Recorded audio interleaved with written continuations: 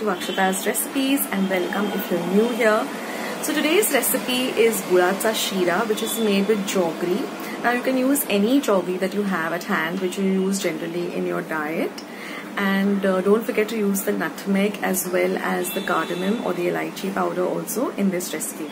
Watch the video till the end because I'll give you tips on how to make the nutmeg powder and the elaichi powder too.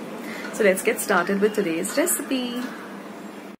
So let me take you through the ingredients. This is 1 wati of fine rava or semolina.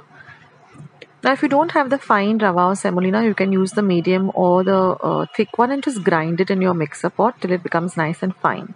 Now this is 1 wati of jaggery or gur. You can use any type of gur or jaggery. This is 3 cups of water. Now I'm using this wati measure, but if you don't have watis, you can use the cup measure. So this is about half a cup of mixed dry fruits. So I have cashew nuts, almonds and kishmish or raisins. I'm going to be using a pinch of salt and about 10 teaspoons of ghee or clarified butter. Now this is half a teaspoon of elaichi or cardamom powder. That is, I've used 3 small green elaichis or cardamoms, and this is 1/4 teaspoon of nutmeg or zaifal powder grated. So these are all the ingredients. So now what I'm going to do is I'm going to first add the grated jaggery or gur to my water. And we're just going to mix it.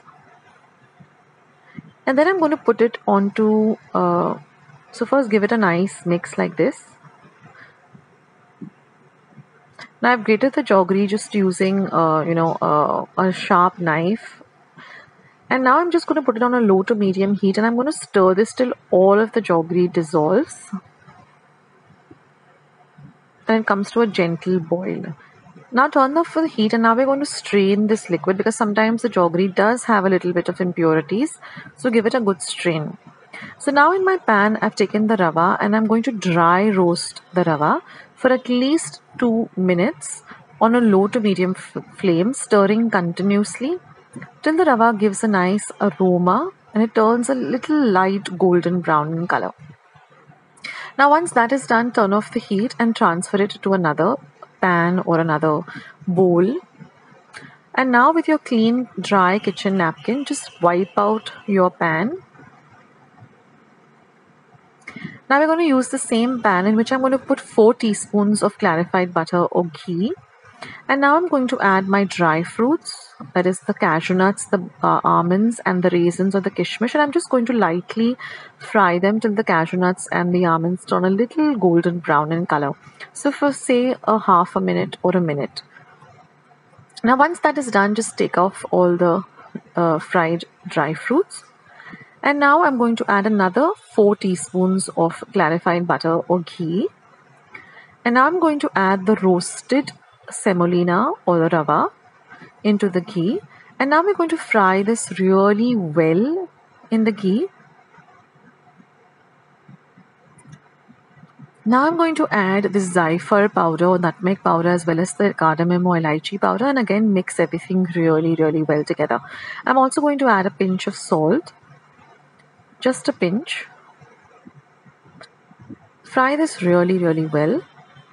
And now we're going to add this jaggery water. It's a little bit hot, so be careful. And once you add the water, do not stir at all, but just cover it immediately. And we're going to cook this on a low to medium heat for just half a minute. Now after half a minute, you will see that everything has come together really well. And now we're going to stir it and you will see that it starts leaving the sides of the vessel and all comes together. So keep stirring it for another minute, add the dry fruits back and mix everything really well together. So it's got a lovely color because of the jaggery. Now if you use a darker jaggery like a Goa jaggery or palm sugar jaggery, you'll get a much darker color. So now mix it and we're going to cook this for at least another whole minute. Stirring well. And now what I like to do is I just like to add another 2 teaspoons of clarified butter. Then I turn off the flame and I just put the cover and let it cool down for another 5 minutes. And now it's all ready to serve. Our lovely Gulacha Sheera is ready. So I've just taken a bowl. I've just greased the bowl a little with some clarified butter. just a little, a drop of clarified butter. And now I'm just going to mix all of this sheera nicely together. So then I'm going to fill this about 3/4 of the size of the bowl. And then I'm going to press it down nicely. Don't forget to grease the bowl, that way the sheera will come out nicely. Or if you have a mold, like an aluminium mold, then you can use that. And then just put it on the plate and it just slips off very easily. You can just pat it once or twice and there it is. And then you can just garnish it with some nuts like I've done with some cashew nuts. And that's it, guys. Your lovely sheera using jaggery is ready and it is super delicious.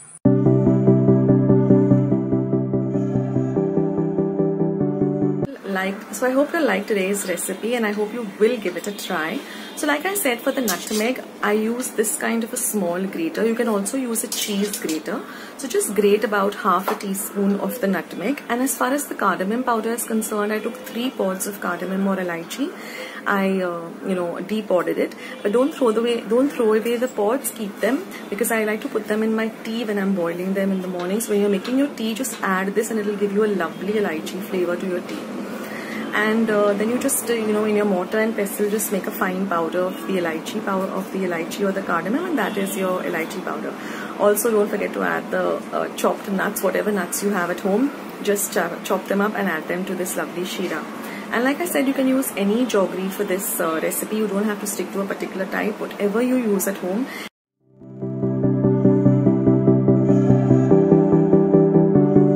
So let's see today's delicious recipe of Moong Dal Halwa, which is made out of jaggery, and it gets ready also in no time. So here I've taken 1 cup of yellow Moong Dal, washed it thrice under water, and I'm going to soak it for about 2 hours in about 3 cups of water. Now after 2 hours, you're going to drain all the water out and you're going to grind this to a very smooth paste.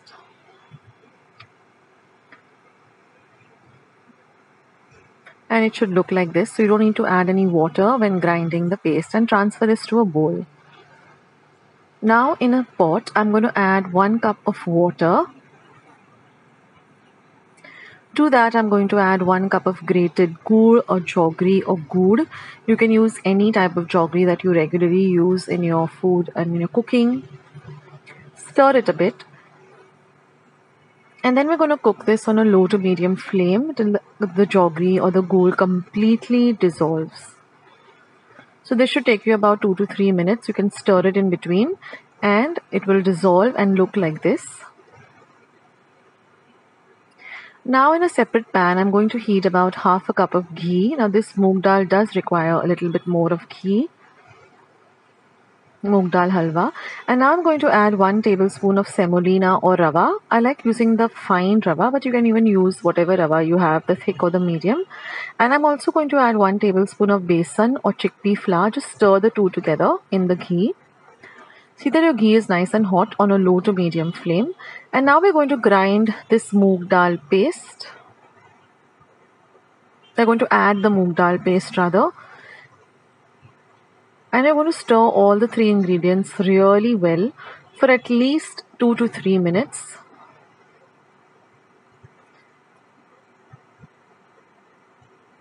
We want all these 3 ingredients to get nicely cooked in the ghee.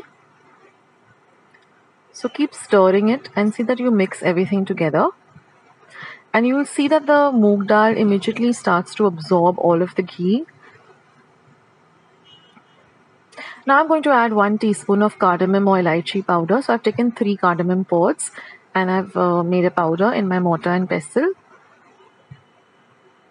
So ensure that you fry this in the ghee for 2 to 3 minutes.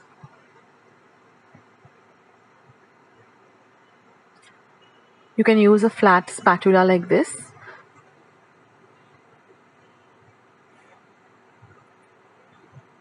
And now I'm going to strain this jaggery syrup that we prepared and add it to this fried mixture and keep stirring it. And you will see that the consistency will immediately change from a lumpy consistency to a very smooth consistency, almost like a sheera. and keep on stirring it for another 2 to 3 minutes till it starts leaving the sides of the pan, and then add some dry fruits and just cook it for another 2 to 3 minutes. And that's it, guys. Your lovely moong dal halwa is all ready and it's super delicious. So do try out this recipe and let me know how you like this recipe. Thank you so much for joining me today. I'll catch you in my next video. This is Akshata signing off.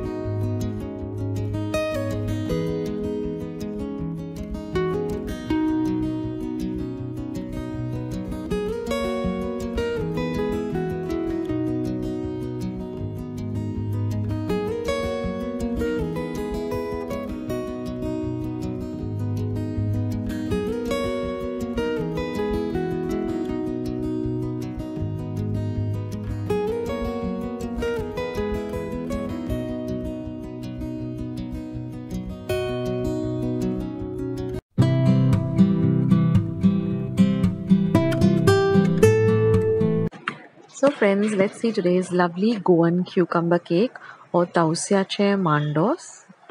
It's super easy. Now here I've taken 1 cup of rice, washed it thrice well under water, and now I'm going to soak it in 3 cups of water for 2 hours at least. This is very important that you soak the rice for 2 hours. So just cover it and set it aside.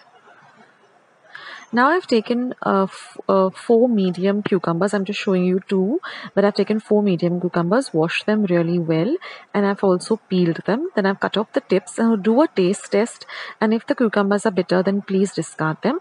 And now we're going to cut them lengthwise like this, and with a spoon I'm just going to scoop out all of the center, that is the seeds, etc. We're not going to use that.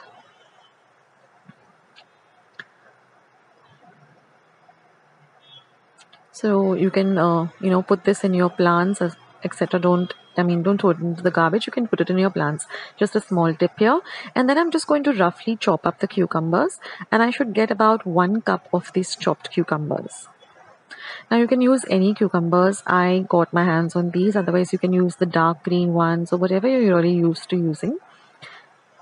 And now once I've done that, I'm going to add the cucumbers to a mixer jar along with 1 cup of desiccated coconut. Now you can also substitute it with fresh coconut. I like the taste of the desiccated coconut in this cake, so I'm using that. And now I'm just going to grind that to a very fine paste. Now after 2 hours, the rice has nicely got soaked, so I'm going to drain out all the excess water, and I'm going to add this to my mixer jar. And I'm also going to be adding 1 cup of grated jaggery. Now you can use any jaggery, the Goa jaggery or the light, colored jaggery, whatever you have at hand. And I'm going to just add about 1/4 cup of water to help the grinding process. And we're going to grind this to a very, very smooth and fine paste like this. So you can transfer that to a bowl too. And now we're going to make the batter for this cucumber cake. So into a large bowl, I'm going to add both of these pastes that we ground just now. To that, I'm going to add 1/2 cup of clarified butter or ghee. So I've just melted the butter, the clarified butter. Now in the meantime, just preheat your oven to 180 degrees Celsius for 10 minutes. Now I'm going to add 1 teaspoon of elaichi powder or cardamom powder, as well as about 10 to 12 chopped up cashew nuts. And now you just have to mix everything really well together to get a nice batter. Mix this well so that the elaichi or the cardamom powder also gets nicely mixed up with the rest of the ingredients. And now I've just lined my cake tin with some butter paper. And I'm going to pour the batter into this cake tin. Now this is a 7x7 round cake tin. Then just give it a gentle tap, and now you're going to put it in your preheated oven and bake it at 180 degrees Celsius for 45 minutes. Now after 45 minutes, we're just going to do the test to see whether the cake is ready. So I'm just going to insert a knife into the cake, and if it comes out clean, that means it's ready. If yours doesn't come out clean, just put it back into the oven and bake it for about another 5 to 10 minutes. And once the cake is at room temperature, we're going to demold it, take off the butter paper, and I'm just going to turn it over to the right side.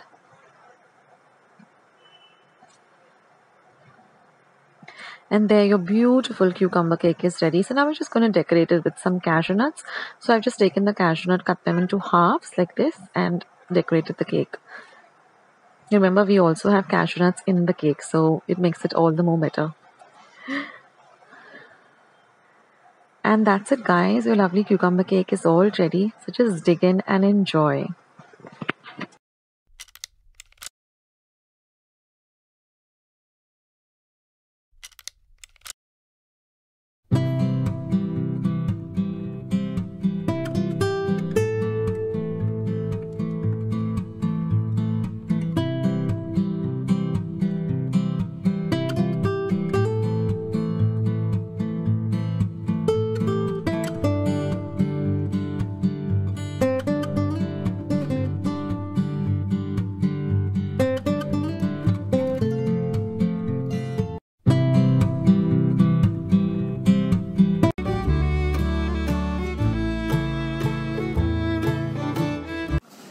everyone and welcome back to Akshata's Recipes.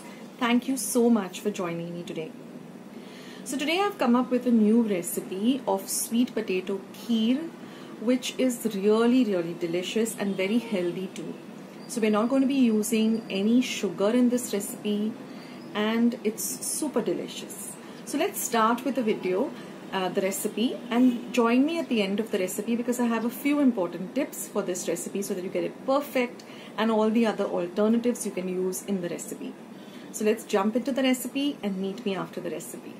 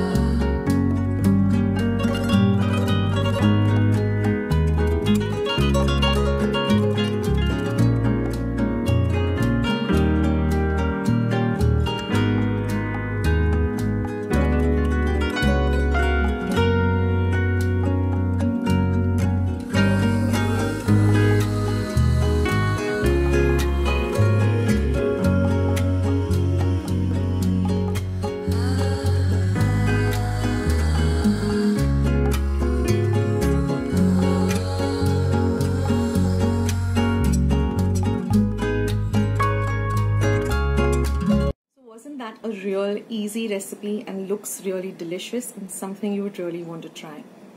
Now, not everyone is a fan of sweet potato, but sweet potato is really healthy. It's also good for weight loss. Instead, if you like potatoes and you're not eating, you cannot eat potatoes because of it's health reasons, then sweet potato would be a good alternative.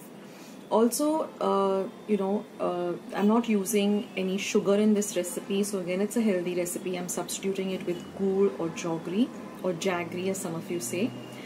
And also I am using milk, which is coconut milk.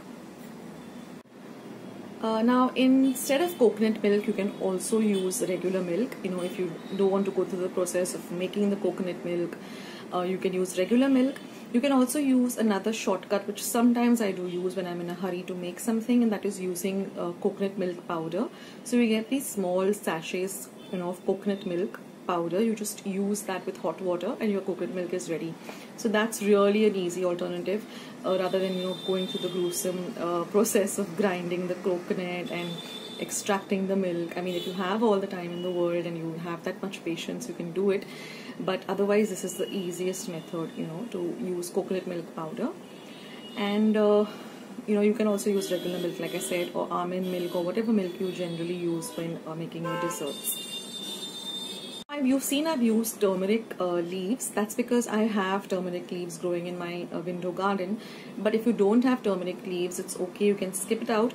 But now during the monsoon season, you do get turmeric leaves, you know, easily available in the market, and they're really very you know, reasonable. Like you get about 5 big leaves for about 10 rupees.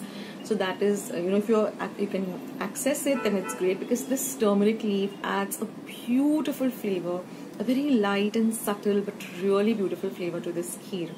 So if you can get your hands on it, there's nothing like it. But if you don't have it, it's fine, you can skip it. And thank you again, and take care of yourselves. You know, take care, be healthy, stay fit, and be loving and kind to one another. And I'll catch you soon in my next recipe, sooner than you think. This is Akshata signing off. Lots of love. Bye.